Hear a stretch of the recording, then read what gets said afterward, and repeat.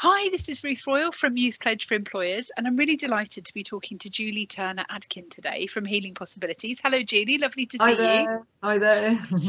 So first of all, tell us a bit about your business, Healing Possibilities. So I've been trading since the year 2000. Right. And originally it would have been massage. I did aromatherapy as well and reflexology. And then over time, I've gone more into the holistic therapies, which will be like Reiki healing. Crystal healing is my absolute favourite. And more recently, I've got into sound healing, which is something that I think everyone can do. You may be able to see behind me, I've got a gong there. I can see your gong, yeah. I just tip down slightly. Oh, fantastic. So that's one of the ways that we're sort of learning to help people to heal them, mind and body and spirit, by using sound. So I've sort of had a 22-year journey, really, and it's been amazing. So tell us about how you sort of got into that, because that's not the sort of career path you hear about at school, is it? No, probably not. And I certainly wouldn't have known anything about that. Yeah. I suppose I had a desire to help people, and I did spend one day, and it was one day as an assistant at a nursing home, and I realised that that sort of work really wasn't for me. I was probably far too young and just actually nursing elderly people. Yeah. I don't know, that just wasn't me. And I just thought, I've got to find a different way to do this. So I thought, I saw an advert to learn massage and anatomy and physiology. So I started doing that, and I found that the knowledge of biology would have been useful from school had I perhaps studied that a bit more. But with anatomy and physiology, you learn all of that. And the massage was something I absolutely loved, the actual helping people with touch. I really, really enjoyed that. Yeah, so that was probably a good start. And then I learned aromatherapy, which is the use of essential oils with the massage. You can also make face creams with it and elixirs and things like that. So you can do aromatherapy in lots of ways. And we're using our senses. So smell is really important. We have memories instantly returned to us when we smell certain things. So I mix the aromatherapy oils with the massage, and aromatherapy massage is much more gentle, whereas the Swedish massage that I learned is more for absolutely physical things like sports injuries and stuff like that. So I suppose I really enjoyed doing that, and I used to part and parcel with my office jobs. I was a secretary and a receptionist. Oh, wow. So that's amazing. So you did both things alongside each other to get your business going. Definitely from school I was office based, because that is what I thought you did. I didn't know there was other options. So I actually learned shorthand and typing. I don't think people use shorthand anymore on the basis like that. So that was my start. But yeah, the idea to go into massage was a huge thing. I had 2 children, so I then sort of part-time at work because I'd left to have my children. They were young, so I really wanted something I could do that would fit in with them rather than this 9 till 5, which is what I did before. So then I suppose moving on from there, I took my mum for a crystal healing. Had no clue what that was. Took a leaflet and then thought, oh, I'll perhaps try that. And it's sort of the year 97 by this point. So I started to learn crystal healing, and that absolutely blew my mind away. The fact that the crystals all have an energy and they resonate to an energy, and you can hold them, put them on the body, and they help to make your energy balance up. I found that absolutely fascinating. But it wasn't an easy journey, because not many people had heard of crystal healing back then. It was still relatively new, but I used to mix it in with other healings that I did, and I suppose slowly over time I began to do more of that. I also am a clairvoyant, but that's not for everyone, but that's another skill that I've always had. But you don't have to have these extra skills to do the work that I do now. I train lots of people in crystal healing, and they are quite logical people, and even they say they can enjoy using the crystals, to help people heal. I also learned Reiki, so that was many years after that, and that was the funny thing, because that's the key. And if anyone knows about Reiki, it's an energy that you channel and it comes out of your hands. You can't actually see it, but people will say they can feel it. So more people seem to understand Reiki than crystals, which I found bizarre. Oh, that's interesting. Crystal you can hold, you can feel it, you can choose it, but more people knew of Reiki. And in a funny way, that changed my world, because I would mix the treatments up. So people would come for one or the other, and they didn't know what I was doing. And I just found that absolutely opened the door, which was bizarre. So with the massage, years of that, and I did used to do a very strong massage, my hands are starting to tell me that they don't like it because it is hard work on your hands. I bet it does go really affects. Yeah. And I literally lost my grip. I couldn't hold things anymore. So I knew I had to make that step. And I suppose for me to absolutely, in effect, sack all of my massage people was difficult. I'd known some of them for 20 years, you know, they'd become friends over that time as well. But I had to do that for my safety of my hands. But now my world is very much filled with definite healing work. I think massage and reflexology are healing. I still do reflexology, but I think the holistic side, where using energy to heal is a whole different thing. And then in the last 5 years, I've got more and more into sound healing. And that is we are made up of about 80–90% water when people are younger, much more.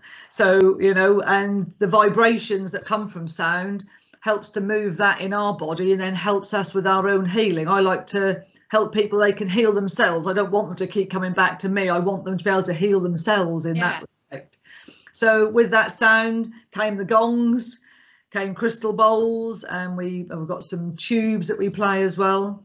And I now run gong baths where people come and lay on the floor, and a friend and I do it together, and we play these gongs and different sounds, and people feel amazing afterwards. So the evidence is there, but it certainly changed my world into that. And I suppose even though I've been doing it as long as I have, I think there's much opportunity for people to get into that right now. Years ago, say nobody knew what crystal healing was. You know, it was, oh, did you get them pebbles off the beach, was the common thing people used to say. But I think now lots more people are definitely up for that. And I do see that as a way forward for younger people to get into younger, definitely. And so in terms of the sorts of training that you did, things like massage and I know reflexology and aromatherapy, there is quite a lot of training associated with a lot of those things. Very much, yeah. So with massage, you have to know about anatomy and physiology. It's a given that if you have, people will come to you with their issues and you need to be, you know, clued up as to what you can do to help them and also how not to cause harm. But there's lots of different forms of massage. So the aromatherapy is much more gentle, but the essential oils, they all have, you know, different qualities. So again, that is quite a in-depth learning. How long did that sort of take? Oh, sorry. So that's all right. So I think the massage, I've actually learned that at City College. I don't even know if they still do that there, to be fair. I haven't looked. I perhaps should have done. That was a year's training, as was the aromatherapy and as was reflexology. So, but again, I think once you're qualified, it's that practicing that makes you who you are. So that's definite that. So, but move a bit forward now with Reiki, for example. I teach Reiki and I teach crystal healing, and you can study that in a weekend. Of course, then you're not experienced, but that's for you to do your own learning. So, you know, I think the courses have certainly got quicker. My crystal healing was a 2-year training course. Gosh. But for me, that's a journey of me. You learn a lot about yourself when you do these courses, as with all courses, I'm sure. But I think now people want to learn things quicker, and I think that's a good thing. But what brings, whether they're a good therapist or not, is their experience. And I think that is for them to then get lots of practice. But I know any student I have, they're never short of people to want to be practiced on. So that's never a problem because everyone likes to have a bit of a healing or a bit of quiet. So everyone's really up for that. So definitely. That's a really good tip. I'm sure that is the case. I'm sure everybody thinks, oh, that would be lovely. Have a bit of that. I guess as well that not only do you have to learn like the techniques and understand the physiology, because obviously massage, you've got to know lots of things about people, haven't you? You know, you've got to be very careful about how you approach things with people who've got different conditions and things. But I just wondered if that you've also got to have sort of other skills as well, haven't you? I guess in terms of dealing with people. Yeah, definitely. The people skills are really important. I suppose that's to learn to listen and not join in with a conversation, because it can be easy sometimes to think that, you know, they become your friends, which they do over time. But it's very much a listening. And for me, I did actually take a basic counselling course because I was quite young when I started these things. And I will admit, to start with, people told me things. I was like, oh, I can't believe what they're telling me. But it's that place of confidence. And, you know, if people go to a GP GP, for example, they don't have an awful lot of time to say how they feel, and often the condition that they go with, there's underlying reasons why they're not well. And I really believe that if we don't listen to our emotions, it can become physical in your body. The tension can make your body ache. Yeah. So I suppose my skill is hearing how people say things. And yes, I presume if you went on a counselling course, that would definitely help. For me, the skill is listening, and I suppose it's just offering someone that space to be able to share how they're feeling, really. And that's usually all they need. They just want to tell someone they don't feel good. Yeah, I'm sure that's the case. But like you say, that that ability to listen to people, because listening, we talk about listening, but actually it's quite a skill, isn't it, to really listen to people? Yeah. And also I think with my massage, people came really regularly. They'd come, once a month. With the healing work, it's different. They come for a while and then I don't see them for a while, and that's absolutely fine. But when people come, it's about not reminding them that they felt awful last time, because every day is different. And I have a firm belief that if you keep talking about the past, you bring it to the now. So you don't want to talk about an argument you had a month ago. You want to be able to just move on from that. So I will say to people, how are you today? And that is what I want to know, how they are today. Yeah. So I feel that's important to keep that in focus. And I've spoken to lots of different sort of complementary therapists as part of Youth Pledge, and I've been really interested in the fact that actually you have to do quite a lot of sort of continual professional development, don't you? That actually, in the same way, if you're an HR practitioner and you have to keep your legal knowledge up to date or of what's happening, you have to do a lot of professional development. It's not like you do a course and you're done, is it? No, I mean, for me, as we just discovered when I tried to join you, my nemesis is the internet, and I've had to really drag my dinosaur claws out of the depths to get more tech savvy. So luckily for me, I was given a grant to help to be able to up my skills. So that's Facebook, Instagram. I haven't looked at TikTok. I don't think I want to, but that's about getting used to that, and being on Google, another thing, because years ago it was all word of mouth. Someone would tell someone, and I had very rarely advertised, perhaps in a local parish magazine. That's how long ago that I used to do that. But as far as now, people like to see your face. They can meet you before they even arrive. And, that is that skill. I design my own website, things like that. I don't think you have to do that. But for me, I used to work with computers a lot. So I felt capable. But again, my skills are dated because I only know what I know. So certainly with the help of different grants, and people have upped my skills, so I can send invoices to people, have an online calendar. So these are all skills, if someone's thinking of doing computer studies at school, I guess it will help them eventually, to do things, run their own business and do a set of accounts and things like that. There's all background skills that aren't anything to do with the actual healing work, that's for sure. And I guess that probably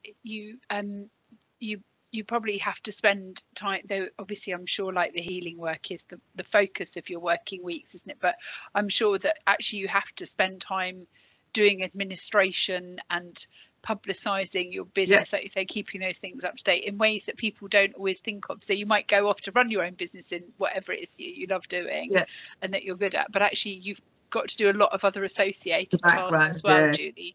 And I think that's more so today. I think years ago, I say word of mouth, easy. I lived in a small village, spread the word, off we went. But now there is a much bigger world, and it's great because I do online healing as well. So I've helped people in America, Mexico, that's limitless now. And that is amazing. You can do healings even when people aren't here. You can send them healing. That's one of the Reiki skills. But it's amazing how it's opened up the world. So I do really like the internet. But I also only know what I know, so that can be a challenge at times. But as far as upkeeping your skills, so with, and I know that you're referring to about some bodies, for example, they like you to, I forget what they're called, to do some learning every year. I personally don't belong to a governing body. I have my own method of doing that. But the passion I have for my work, I want to keep learning something new. Exactly. And what people say of me is, oh, you're always trying something different, because it's just that. And I suppose what I want to get across to people is you can do a job that you absolutely love and have it as your income, because that is the way the healing world is now. They want you to be able to earn money from doing healing, and it's, you know, I think people understand that it's your time, it's your training, and it's a worthy skill to have.